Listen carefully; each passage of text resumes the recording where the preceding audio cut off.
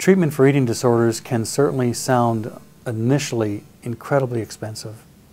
Unfortunately, we live in a world where healthcare in general is very expensive, and treatment for eating disorders can be as expensive as treatment for any other disease that might enter a person's life.